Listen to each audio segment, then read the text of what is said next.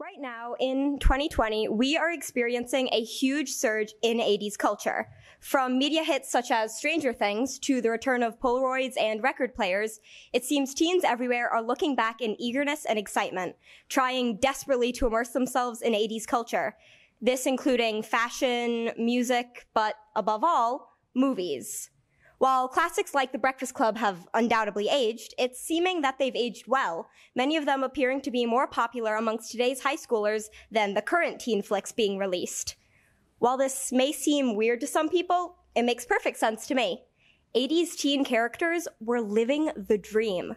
Ferris Bueller got to skip school, grab his friends, and dance on top of a parade float to twist and shout. In 16 Candles, Samantha Baker got to live out a fairy tale romance for her sweet 16. While the plots for many of these films tended to be highly wild or fanciful, the characters were still believable due to being played by actual teen actors with authentic writing that lacks the trying too hard sound most of today's movies have. However, the real standout within these films lies within the topics addressed. In the 80s, many of the rougher aspects of teen adolescence were swept under the rug and considered taboo, due to many people being uncomfortable discussing them. However, with John Hughes' classic movies, many of these issues were thrust into the light and bluntly shown. One good example of this would be the topic of teen suicide.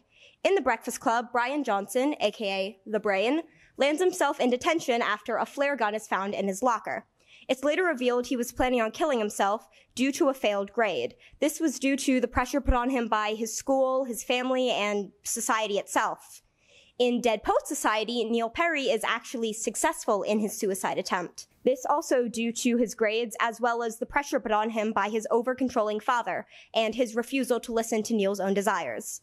This also shows us the danger that some adults can have on us. John Hughes in particular had a knack for showing the dangerous side of teaching and how the difference between a good teacher and an indifferent one can mean the world for some people.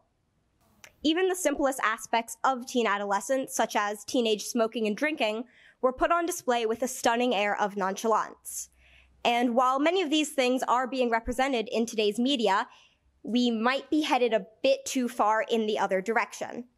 The current Netflix original TV show, 13 Reasons Why, is another media that deals primarily with teen suicide, with very different results. One scene in which a character explicitly on screen attempts suicide was shown extremely graphically and later had to be removed from the show due to the controversy surrounding it. Many, parents especially, were concerned that the explicit nature of the scene would lead to an increase in copycat suicides. Of course, this isn't to say that 80s teen films were perfect, not by a long shot. Many featured a lot of misogyny and sexism, as well as a notable lack of racial diversity. All of the main characters were white, with the only exceptions being racist archetypes, such as 16 Candles' Long Duck Dong.